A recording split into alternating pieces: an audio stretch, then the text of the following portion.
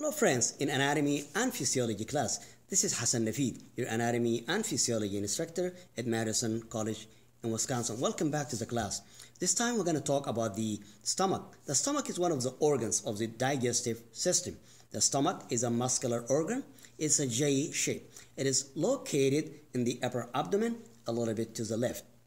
The stomach helps to mix the food, break down the food, and it also secretes hydrochloric acid, which helps in the further digestion of food items. Let's take a look at the model here and find the location of the stomach. As we mentioned, the stomach is a J-shaped organ. I'm going to rotate it. If you'll take a look at it, it does have a J-shaped organ or J shape. It's a muscular organ. It does have three layers. It does have a longitudinal layer, it does have a circular layer, and it does have an oblique layer. So, oblique, circular, and longitudinal layer. It is equipped with these three layers because it's a heavy-duty organ that needs to work real well to digest the food items. If I take a look at this human model here, the stomach is located beneath or underneath the diaphragm, has a close relationship with the liver, the transverse colon, and if we turn to the side, the fundus of the stomach has a close relationship to the spleen here. The stomach is connected with the esophagus. If I take this part of the lung, the stomach connects with the esophagus and this side. So it does have two ends. It does have an esophageal part, which we call the gastroesophageal. The sphincter, if I showed you this model of the stomach, let's take a look at it. As you see, this is the part of the stomach that is connected with the esophagus, and we call it the gastroesophageal junction. So, in this model here, this is the left side of the body, and this is the beginning of the stomach. This is the end of it here, and this is the right side of the body. Taking a look at this model, this is known as the cardia. This part where the esophagus ends and the stomach starts is known as the cardia. There is a sphincter here, we call it the gastroesophageal sphincter. When we open the stomach, we're gonna see this sphincter from inside. This is known as the fundus. It does has a fundal shape. It's a dome shape, as you can see. And this is the body. This part is known as the antrum. And this is the pylorus of the stomach. So again, cardia, actually gastroesophageal, sphincter from inside. If we put the bra in here, cardia, fundus, body, antrum, and pylorus.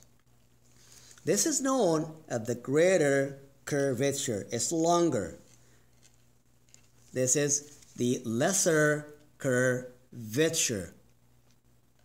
The stomach is supplied with good blood supply, arteries and veins, and branches of the vagus nerve and other nervous system, parasympathetic and sympathetic. The stomach ends here by joining the duodenum. This is the duodenum, it's a C shape, and this is the first part or the beginning of the small intestine. I'm going to turn it around so you have a good picture of the whole stomach shape. This is from behind.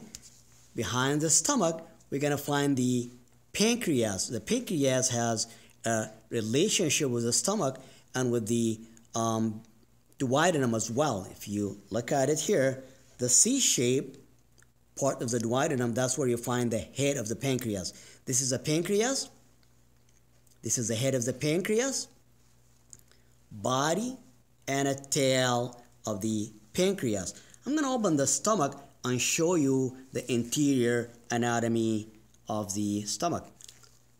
Taking a look at the interior part of the stomach, if you see this surface is thrown into folds, this is known as the rogate, and it's leathered and lined up with a tight mucous membrane. This membrane helps to protect the stomach from its own secretions, mainly the hydrochloric acid.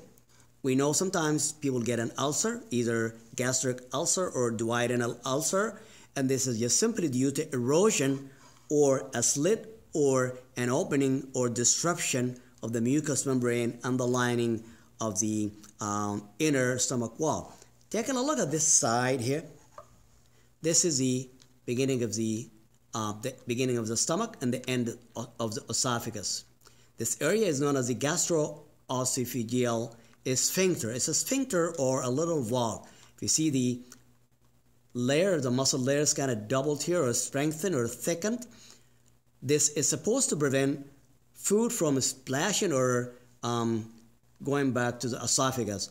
In some cases, a disease known as GERD or gastroesophageal reflux disease, this sphincter is incompetent or relaxed, and that causes splashing on regurgitation of gastric content back to the esophagus, which causes severe heartburn and indigestion or acidity.